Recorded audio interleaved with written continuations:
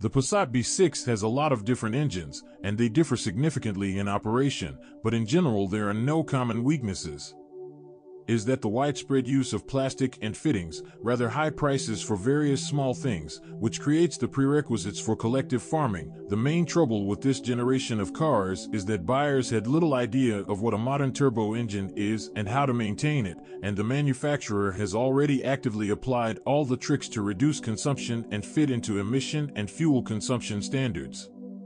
In fact, the first owners of these machines acted as beta testers of raw technologies for their own money. It is enough to see how many revisions each type of motor has, the very letter designations of the engine model. And each modification is often changes in hardware, other components of the power and exhaust system, other control units, sensors, and actuators. Over the years, attempts to improve the unsuccessful lead to the creation of even more options, and this already creates difficulties in maintenance. Without disassembling the motor of the EA888 line, it is difficult to understand what kind of piston group is there, under what connecting rods, with what rings, what problems have been fixed, and which ones are worth waiting for. We wrote about these things in detail in articles about this series in the first and second parts. This is all true for all series of Passat engines, except for the simple 1.6 with distributed injection. The simplest motor, which is also the most reliable, is 1.6, the legendary BSE/BSF. These are engines of the EA113 series in the simplest version, with an 8-valve cylinder head, 1 camshaft, hydraulic lifters, and a belt drive. Aluminum block, cast iron sleeves, chain-driven oil pump in the crankcase. The simplest design, where everything has been worked out for a long time and a little more lightened. Service does not get into them, except to change the belt, since there is nothing special to break. All the disadvantages are usually a consequence of the improvements of the EA113 series for installation specifically on the Passat B6.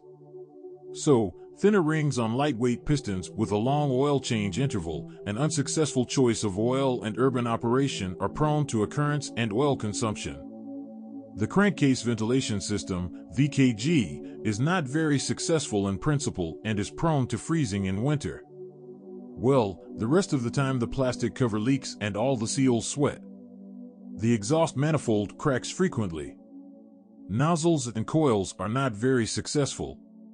The intake is heavily polluted by the VCG, and the control system begins to act up. If you're lucky, the engine will pass 350 to 500,000 even in urban conditions with low oil consumption. If you're not lucky, then it will be reanimated for a penny. 102 horsepower for a Class D car is monstrously low, but if you value reliability and low operating costs, then this is a good choice. The MCP, however, as we have already said, is not very successful, but in extreme cases it can be inexpensively replaced. There were options with 1.6 and automatic transmission, but this is an FSI direct injection engine of a completely different line, EA111. It is made in a more compact aluminum block with cast iron sleeves, a timing chain drive, and a 16-valve cylinder head. We have a better-known version of such a motor with conventional MPI injection. This is CFNA/CFNB, which was installed on the Polo sedan at the beginning of the release. He is very noisy. Early timing versions have a short resource and are prone to jump due to the unsuccessful design of the tensioner and front cover. The crankshaft pulley is damper and weak. He has a not very successful piston, prone to knocking on the cold when shifting and overriding the cylinders. The liners are rather weak and sometimes crumble. You need to monitor the oil pressure and noise. The exhaust manifold cracks quite often. There are also exclusive problems of the FSI version. Here the high-pressure fuel pump drive with erasable friction pairs, and the high-pressure fuel pump itself, and the choice and adjustment of nozzles and injection are not very successful. Starting qualities in the cold are weak. It heats up very badly, it doesn't pull very well, it works hard. With new firmware and a replaced timing belt, this engine is a perfectly acceptable option, but it also really lacks power. At the same time, it is more difficult and more expensive to maintain than a more powerful 2-liter naturally aspirated engine. The resource depends on your luck. If the chain hasn't jumped and the cylinders haven't lifted, then it can reach the same 350,000 as the 8-valve. Two more representatives of the late EA113 line are the 2.0 FSI for 150 horsepower and the 2.0 TSI for 200 horsepower. Despite the same volume and belonging to the same series, the motors are very different. 2.0 FSI aluminum block and atmospheric. The block head is 16-valve. There is a phase regulator in the timing drive, implemented in the intermediate chain mechanism, but it is a regular vane, and not like the earlier 20 valves of this series, a tensioner. In addition, the engine has direct injection. There are quite a few motor options: BVX, BVY, BVZ, and others. Of these, -2 BVZ variants stand out, which have neither layer-by-layer mixing nor a storage catalyst. They are a little simpler than the others, and there is less trouble with them, but not much. These engines have 4 to 5 pieces of lambda probes alone, clusters of catalysts. In general, for 150 forces, they are excessively complex. The 2.0 FSI cylinder block does not have repair dimensions, but it is quite wear resistant. The piston group is lightweight and is prone to ring sticking already at mileage of over 100. If the rings are stuck, the cylinder will wear out quite quickly. The engine needs to be overhauled urgently. Fortunately, there are non-original pistons for thicker rings from supercharged engines, and if you install them in time, the engine will run for a long time. However, oil burn is often associated with leaks due to not very successful VKG and elevated operating temperatures, especially in -4 engine variants. The tank ventilation system is also capricious. As a result of its failure, mixture formation is disrupted. The fact that BVY/BVZ engines do not start in frosts of -15 is no secret. The problem can only be solved by a comprehensive engine upgrade with replacement of injectors and firmware. But that's not all. The 2.0 FSI has a very capricious EGR valve, but it's easy to turn it off. The plug is installed elementarily, and there are a lot of firmware without it. If you do not turn it off, then the chances of the occurrence of rings are maximum, and the intake will be heavily clogged with soot, and there will be just a fur coat on the valves. The inlet will simply hang up to the bend. With the new phase regulator, too, not everything is going smoothly. The service life of the sealing rings on the shaft is offensively short. They didn't even last for hundreds of thousands. Pressure leakage began until an error in phase regulation appeared. The blade mechanism itself is also far from eternal. After 150 to 200,000 runs, you have to buy a new one. You can order a set of blades and sort through them, but the result is unpredictable, and sometimes the chain star on the outside and the surface of the housing inside the phase regulator itself are simply worn out. At high mileage, camshafts already require attention. At the exhaust, it rubs the cams a little and the chain drive star wears out. At the intake, only the cams and the hexagon of the high-pressure fuel pump drive. The star is interchangeable in theory, but in practice, non-original stars go a little, and repressing them is a whole problem. The injection pump cam is also changed, but you still need to find a service specializing in such work. From the point of view of the power supply and management system, it's hell. The shape of the exhaust manifold, the location of the catalysts, the already mentioned bunch of lambdas. Fuel pressure sensors, old versions of the injection pump. In general, they usually cut it all out, change the old high-pressure fuel pump to a modern one through an adapter, put the roller in its drive and reflash the brains. At the same time, they put a cold thermostat, pistons under a slightly lower coolant, in order to fill in the 95th and not the 98th gasoline. Bringing the engine into a digestible form can turn out to be more expensive than a typical 1.8 TSI capital, since there you just need to change not very expensive and unique elements, but here there are a bunch of them. Let me remind you, this is still a dead and not moving 150 horsepower naturally aspirated engine. It would seem that the 200 horsepower 2.0 TSI should be even worse. But no, it is somewhat more logical and resourceful. His block is cast iron, although this does not save, because there are still no piston sizes. The piston engine is not prone to coking here, and if the pistons burn out, then not at stock power, but when 350 plus forces were removed from the engine and even unsuccessfully flashed. Its tuning potential is very good, better than the next generation. With the timing, the troubles are about the same as those of the atmospheric version, but here the operating temperature is slightly lower and the operating speed is lower. This eliminates the problem with the camshafts, and the phase regulator seals last longer. Turbines and exhaust are not a model of reliability, but it's all inexpensive to change. In general, BPY and BWA engines are not in vain considered successful. Tuning fans are specifically looking for cars with them and even put EA888 instead. About the 1.8 TSI and 2.0 TSI engines of the EA888 family, which replaced the old 2-liter ones, we have already said above. As the Passat B6 was released, they were constantly improved. In total, 3 generations of them came out, and the third, as of 2021, is still being produced. Generations can be distinguished by letter indices and power. 160 horsepower 1.8 TSI BZB is Gen 1, the very first and rare generation. You will be surprised, but they had no problems with the oil burner. They also had a piston almost like the old BWA engines. True, problems with the timing and balance shafts appeared on them early, and the fuel equipment turned out to be no less capricious than on the 2.0 FSI. In general, it turned out a little better than the previous series, but not by much. Gen 2 came out noticeably worse. The 152-160 horsepower 1.8 CDAB/CDAA/CGYA and the 200 horsepower 2.0 CCTA, CBFA, and CCZA turned out to be better only because they rebuilt the control systems.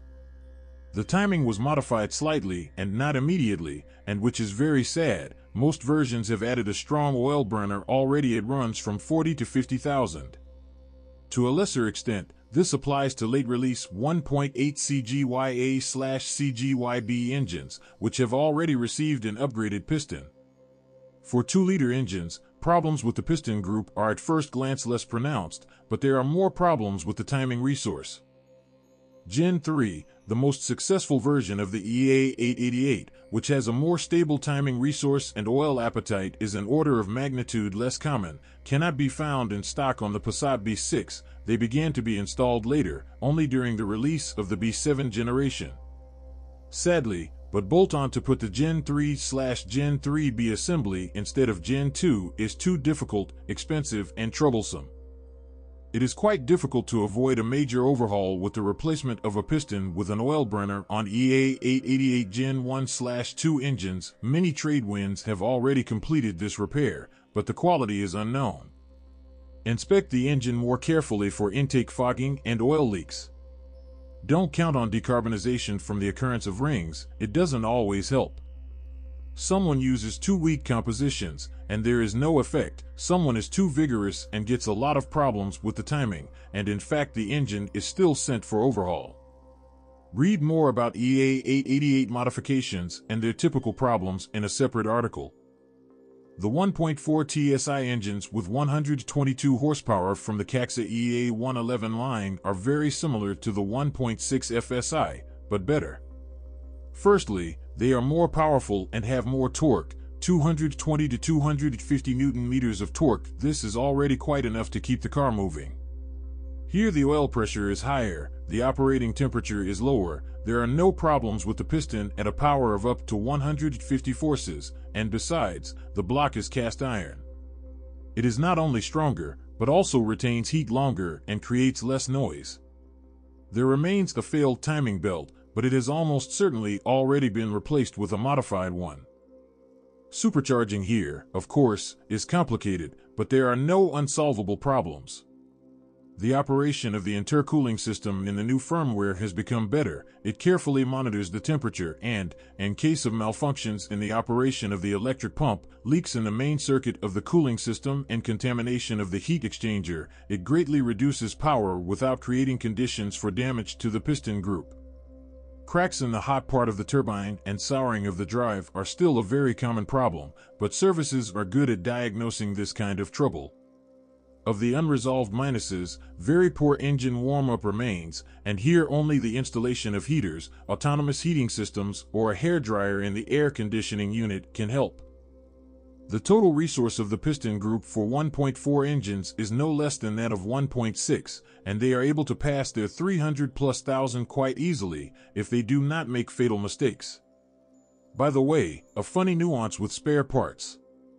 It turns out that non-original radiators for 1.4 often have communicating circuits, main and intercooler, which leads to very poor heating of the engines and severe overheating of the charge air.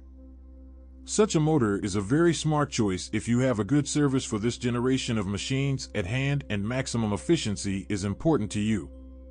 Cars with it are underestimated, since there is also a DSG DQ200 box, and most of the problems of such a bundle are now easily solved. With traction and sound, these engines of the EA390 line definitely have no problems, in any case, until the intake is overgrown with soot. And the real power is not 250 and 290 forces, but less. This is typical of atmospheric engines, but still there will be good even traction from the very bottom. In addition, engines are indifferent to the quality of gasoline. In the summer it is not necessary to pour the 98th, the 95th is also suitable. The motor will not lose dynamics, and there will be no detonation at all, except perhaps a couple of times on a hot summer day in traffic jams. Of course, there are downsides. For example, the overall layout complexity. Not only everyone can sort out such an engine, but the resource is good, well over 350,000. The timing on the flywheel side lasts longer than the old VR6, but still every 150 to 200,000 you have to be ready to throw off the automatic transmission to replace the dampers and the chains themselves, although there are chances that they will last longer. Coils do not last very long. It is better to put red ones, strictly original or NGK. Do not buy used coils of the first series, they have been revised a lot. The problems with the resource are more pronounced in the early ones. The VCG must be monitored carefully. A torn membrane instantly pollutes the intake valves, and cleaning the intake from carbon deposits after that is not a cheap pleasure. But this must be done regularly to ensure that the engines breathe deeply. After 60 to 80,000 mileage, the intake valves are already overgrown, and on cars with mileage, it is more worthwhile to look at their condition with an endoscope.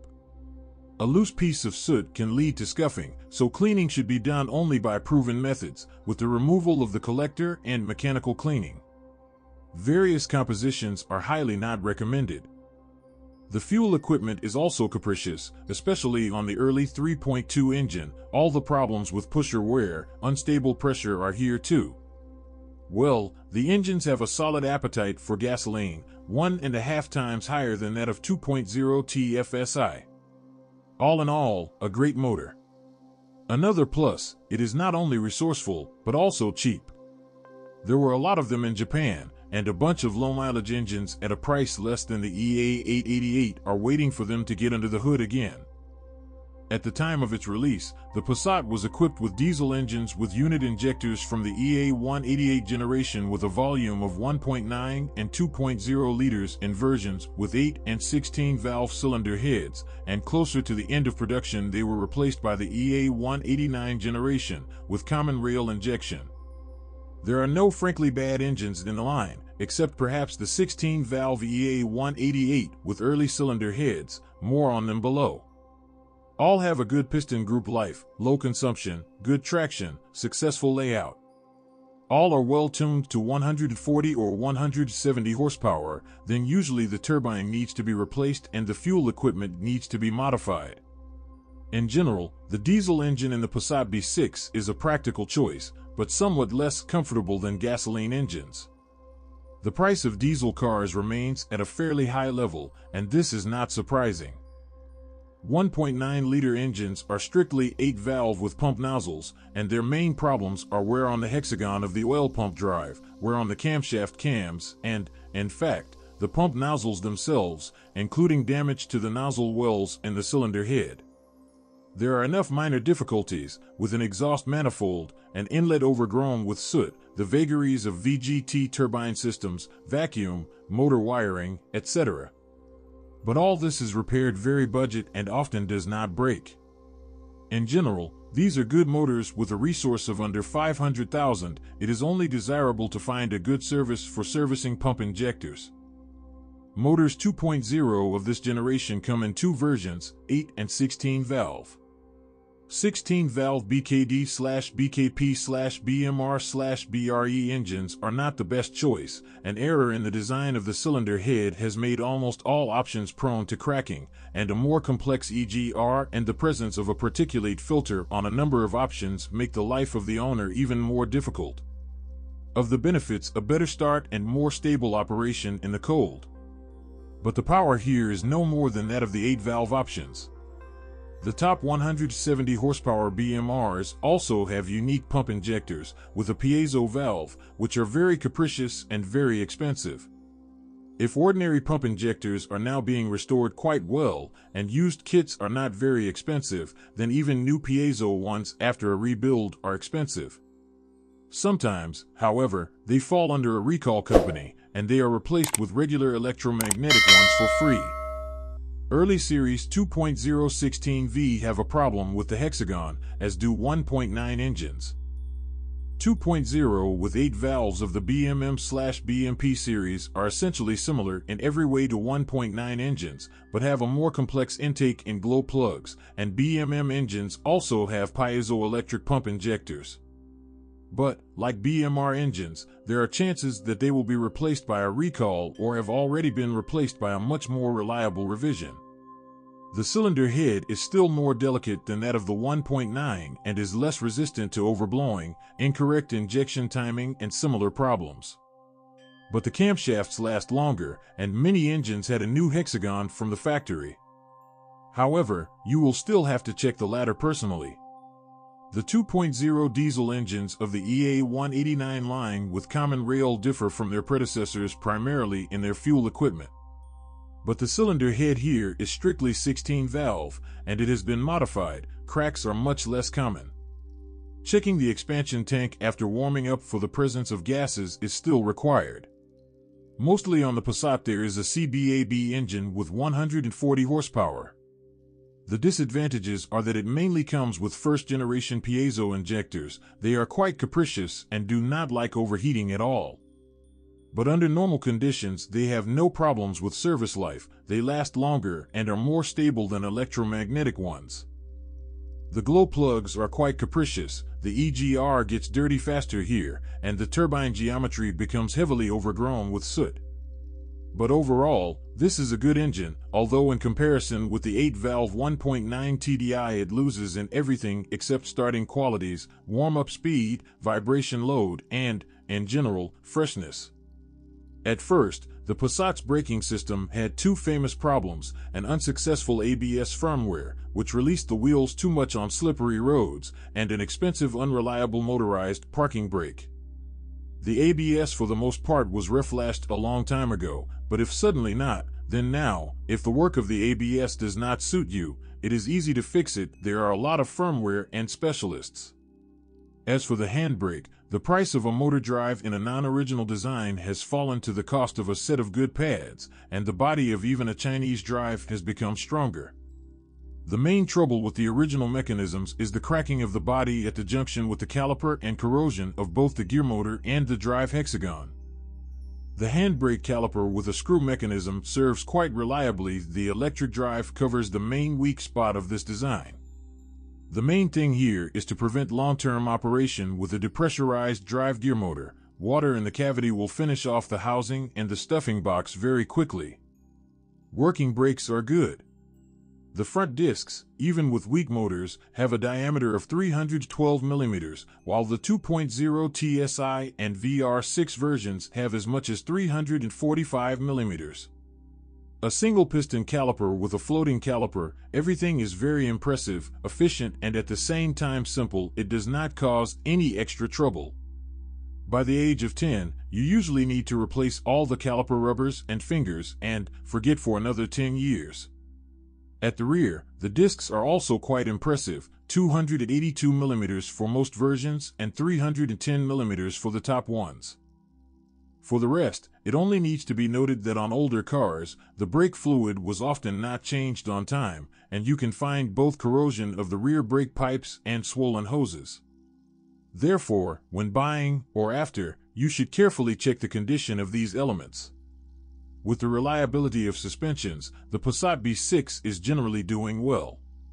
Largely because they are simple, well mastered in repair, and services have learned not to make fatal mistakes. As practice shows, the mileage ceiling of the original front suspension in Moscow conditions turned out to be higher than 300,000. Before this run, only the struts, anti-roll bar bushings, and rear silent blocks of the front arm will definitely die for a good driver. Under less greenhouse conditions, earlier replacements are possible. There are cars on which the front springs burst from corrosion to 150 to 200,000. They usually change immediately along with the thrust bearings and shock absorbers, which usually also lose their effectiveness during intensive use. A sagging spring with a guarantee kills the rear arm silent. The ball joints are very reliable, and they change separately from the levers, and the front silent lever costs a penny and changes as a set with the rear just in case. The owners note that the adapted suspension of the Bad Road Package, PPD, options for Russian trade winds, is more common with broken coils of springs. The mentioned rear silent of the front arm is one of the main reasons for the suspension bulkhead. In the original version, it is sold together with a massive aluminum bracket or as an insert, and therefore many non-original elements are only available as a silent insert. Pay attention to what is actually installed inside the licensed part. Over time, the seat is weakened, and the breakdown of the bracket itself is not so rare. But in general, there are no problems with spare parts. They are cheap and widely available, including even reinforced ones. To strengthen the weak spot, they often put a continuous silent from S3/RS3, including in the form of a non-original insert. On the Passat, such tuning does not cause a complete loss of comfort, as on the lighter Golf/Octavia, but it also dramatically increases the transmission of noise and vibration to the body. Experienced users have long noted that the life of the silent depends primarily on the condition of the springs and the accuracy of the midpoint installation. Just in case, I remind you that when replacing suspension elements, you only need to tighten the connections under full load, and when repressing a non-original silent, you need to take into account the position. It is asymmetrical and is usually designed for the height of the original working suspension, and not for a sagging or high-ground PPD suspension. So, first of all, eliminate all related problems and only then engage in strengthening. It is better to do this at a service that is well acquainted with Volkswagens. They often complain about the wear of the hex shank of the original lever, but with a normally tightened nut, there is no play in this connection, and the hex serves rather for convenience in setting the initial suspension preload. There are more wear elements in the rear suspension, and the main problem in the form of weak springs manifests itself more strongly, since the range of load changes on the rear axle is higher. Errors of repairmen are more often shown also. Alas, many services do not read manuals, which means they are not aware that the original trailing arm silent block is fitted in the maximum will reach position, but for non-original parts the recommendations may be different, including installation strictly in the working position. The main wear elements are both upper arm bushings, the trailing arm bushing and the outer lower arm bushing. The S/W trailing arm wears out mainly when there are problems with the spring or high load, especially in a combination of high load and bad roads. The silent blocks of the upper U-shaped lever knock even with slight wear, and the outer one is prone to fraying of the rubber part under increased loads. The external S/W support arm is also one of the first to give up when the load is increased. On average, repairs begin at runs of 100 to 150,000. With the installation of reinforced springs and careful assembly, almost all elements serve the same amount, and the suspension cannot be called problematic if the repair was done in a service that does not neglect the instructions. Sagging old springs, violation of assembly technologies, tons of ubiquitous copper grease that got on the rubber elements, and an unsuccessful selection of spare parts are the main problems due to which the rear suspension on cross-country cars begins to require control at almost every MOT. Of the unusual weak points, one can note the corrosion of the bolts of the trailing arm to the knuckle and a fairly high load on the subframe S/B. We must not forget to check them. Prior to 2006, the rear subframe was aluminum and is very prone to sour fasteners. On early machines, be prepared to replace it. Steering with the Euro as a whole is a reliable thing. Its main problem is breakdowns due to leakage of the rack and water ingress, as well as failures of the torque sensor in the control unit. The first and second generation ZF rails were installed on the B6 on a regular basis. They are quite reliable, and most replacements for the third generation rails, or APA rails, produced by Volkswagen itself are needed to implement some additional functionality or simply because they are newer. The replacement has been established, the encodings are known, the connectors are being sold. Not all mounting holes match, but even some of the bolts can be fixed quite securely. The main problems of the first and second generation racks are the actual breakdown of the torque sensor, failures due to corrosion, and knocking noises due to sticking of the clamping piston. Other problems are very, very rare. The design is simple, and maintainability is limited only by the lack of major components for sale new. Contrary to popular belief, the Aisin automatic transmission is not the most reliable gearbox. The 5-speed manual is quite fragile. The 6-speed gearbox has a very delicate dual-mass flywheel, and DSG shifters may actually be a preferable option. True, 10 years ago the situation was somewhat worse. Aisin was considered the most reliable and for the most part still alive. The DSG-7 of the dry DQ200 series broke down often and expensively, and no one knew how to install the wet DQ250, and it cost space money. As a result, now we see a funny situation with repairs and replacements of boxes, when different groups of owners evaluate the merits of cars in very different ways. For some, the combination of 1.8 and DQ200 is optimal because it is economical, inexpensive, and in which case you can put the DQ250 or even the DQ500, wet DSG-7 for powerful machines, quite easily. And someone appreciates the 2.0 FSI with Aisin, let it not go, but it has already been repaired, the cooling has been finalized, and all problem areas have been replaced, so there is a chance that it will go like this for a very long time. In general, it is difficult to give an unambiguous assessment. You need to understand the nuances of typical problems and look at each specific instance for how these typical problems were solved or not solved. Basically, 6 speed boxes of the MQ250 and MQ350 series were installed here, and with a 1.6 engine, with a 1.4 TSI, with atmospheric 2.0 FSI and junior 1.9 diesel engines, they installed 5 speed boxes of the MQ250-5F series and absolutely old MQ200-5F 0AH JJU models. The most problematic option is just the last one. It does not even hold the moment of a weak atmospheric 1.6 about 8 valves, which is usually found with the bearings and differential are rather weak here. It is necessary to regularly change the dual bearing, and most likely the rest. Other 5 steps are quite good for themselves. Besides, there is an ordinary monolithic flywheel, which reduces the cost of operating the machine. The only exception, with 1.9 diesels, dual-mass flywheels still came across. They were installed for a very limited time. Now a set from Luck for such a motor is offered both 2-mass and single-mass, and the price of a 2-mass flywheel is very low and amounts to the same $28,000 as for a monolith. 6-speed boxes are all as strong as the selection, and the main trouble is just a 2-mass flywheel. Constant traffic jams and pull-in movement, harsh handling of the clutch greatly reduce the resource of the assembly. This is not to say that this is an unambiguous big drawback, but when buying, one must take into account the likelihood of repair. Otherwise, the boxes are quite reliable, without obvious problems with the resource of the differential, synchronizers, and forks. The looseness of the switching mechanism at runs over 200 is rather a rule, but rarely does anyone change all worn-out elements for new ones to restore the normal selectivity of the mechanism. There are a lot of gearboxes on the Passat B6. First of all, these are 6-speed Aisin TF60SC. They are presented here in two versions, AQ250 for engines up to 2 liters and AQ450 for more torque.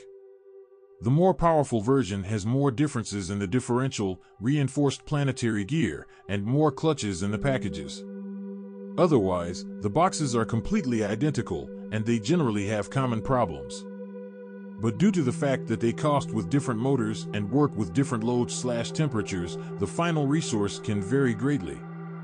We have already written about these boxes in detail in a separate article. The best options are from cars with VR6 3.6 or 2.0 FSI from the USA, which had a regular box radiator and not just a heat exchanger. But the bulk of the radiator boxes do not have, and in the version with heat exchangers, they suffer from severe overheating, aging of rubber elements, oil, and similar problems associated with them. The valve body, traditionally for Aisin, is very sensitive to oil contamination, and its rare replacement has a detrimental effect on it. The usual service life according to regulations on the Passat B6 is about 120,000 kilometers. This is due to the high temperature of the most common 2.0 FSI and 1.8 TSI engines with which these boxes were installed, and the high temperature of the automatic transmission, the cooling system of which is connected to the engine. Of course, the box itself potentially has a good resource with a quiet operation. With a decrease in operating temperature and frequent oil changes, it quietly serves 300,000+ before the first repairs. But few people bother in advance to install an external radiator and filter, as well as a regular oil change every 30,000 to 40,000. Usually, attempts to reduce the temperature of the box occur after the first call and consist in the simplest things like removing the automatic transmission thermostat, cleaning the heat exchanger, and changing the oil. Unfortunately, in this case, the chances of getting by with a little bloodshed are already minimal, because fresh oil will not restore the flexibility of the rubber elements, it will not remove debris and wear. Repair of Aisin boxes is quite expensive. This automatic transmission wears out slowly. The process can take several years, but in a complex manner, requiring the replacement of the entire clutch package and most of the steel discs, the restoration of the gas turbine engine, the repair of the valve body, and often also the replacement of the oil pump and planetary gears. The satellite axes are rather weak, and shock switching quickly puts marks on the drum bodies. The situation is complicated by the fact that, unlike ZF, Aisin in Russia does not have a full-fledged representative office with a proprietary service where it would be possible to diagnose hydraulic units and repair units with a guarantee. Aisins are repaired in multi-brand services, in fact, whoever knows how. They are expensive, and a positive result is not at all guaranteed. The second most popular transmission on the Passat B6 is the preselective DQ200 with dry clutches in version 0AM, the very first revision. Many copies were broken about its design, and after 2012 it was replaced by the 0CW version, which managed to turn from an ugly duckling into a normal duck, if not a swan.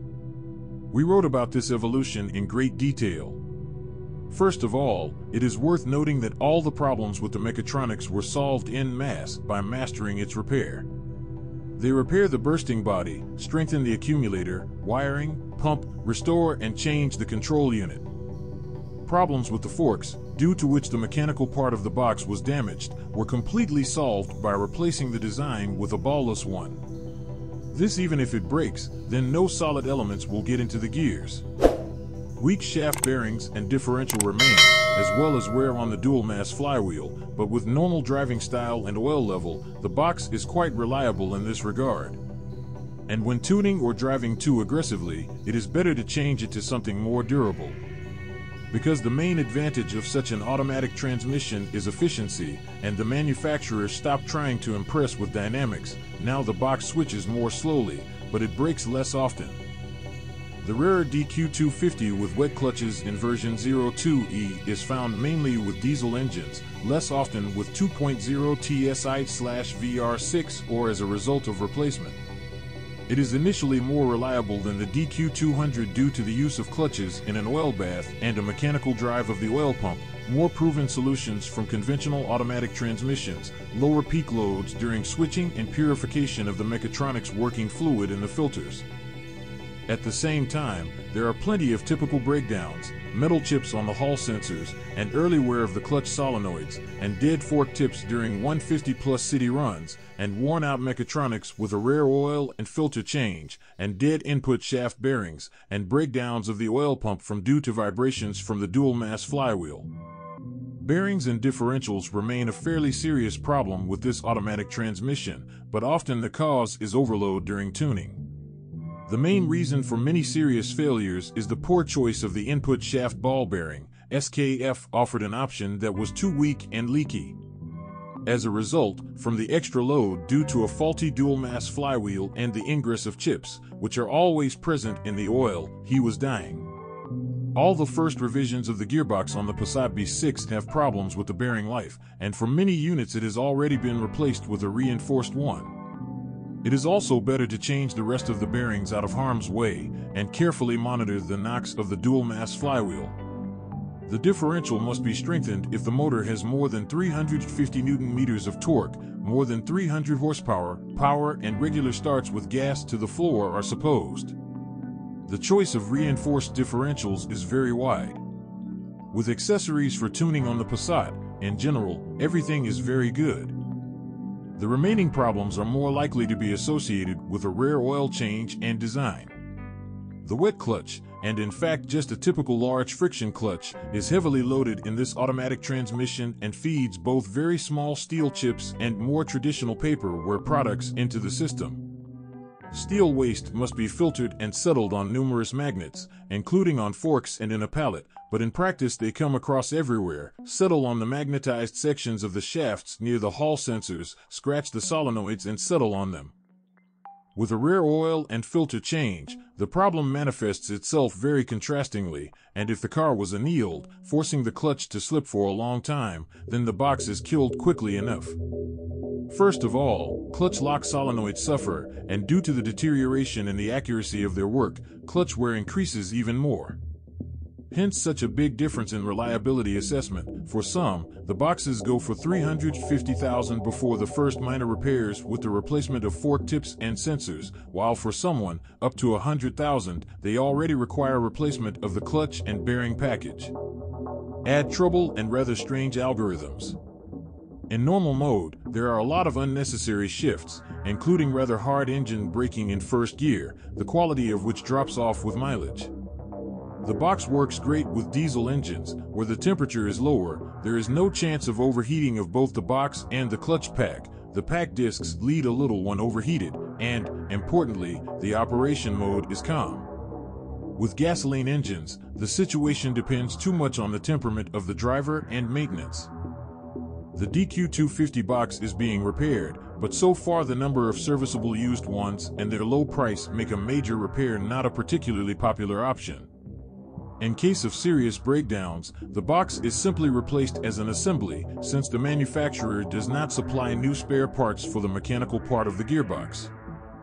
Well, good maintenance for this box is to regularly change the oil and filter to control its temperature and vibrations. Oil should be changed as often as possible, once every 30,000 for gasoline cars, and high load this is even too rare. The filter should be changed simply at every MOT, once every 10,000 kilometers. Fortunately, this is a simple operation. When installing an external radiator, the installation of a centrifugal sump filter is highly recommended. It filters heavy steel particles very effectively, better than magnets. An oil temperature over 100 degrees for a box is a bad sign. In this case, not only the resource of numerous plastic elements, including the inclusion forks, is deteriorating, but the chances of local overheating of the clutch packs and damage to the plastic elements of the box mechanics also increase. With runs over 150,000, the condition of the heat exchanger is usually poor, It is heavily clogged with box wear products and needs to be replaced. Special attention should be paid to temperatures in urban driving. Another big plus when buying is that the box is well diagnosed. You can see at what temperatures it worked, the strokes of the clutch forks, assess the expected wear of the friction clutches by adaptations, and the condition of the clutch solenoids. In general, the chances of buying a pig in a poke in comparison with Eisen are significantly less. Angular gearboxes and gearboxes are all quite reliable, only with serious tuning there are risks of damage to the housing and shafts. The second-generation Haldex clutch is also a pretty strong thing, but it requires regular oil changes and is ineffective at low speeds. The electric pump simply does not create the necessary preload. For patency on loose soils, this is important, in other cases not very much. To improve handling and patency, the clutch is sometimes changed to more modern versions, usually to Haldex 4 there the speed is higher, and the price of the clutches is low. Installation on a machine on the PQ46 platform is not a problem, since such clutches were installed on Tiguan, as well as Passat B7 and CC. The 6th Passat is just the case when the body metal is good and galvanized. It is also well painted, but the result is not at all guaranteed. In a relatively dry climate, the car has a chance for excellent safety.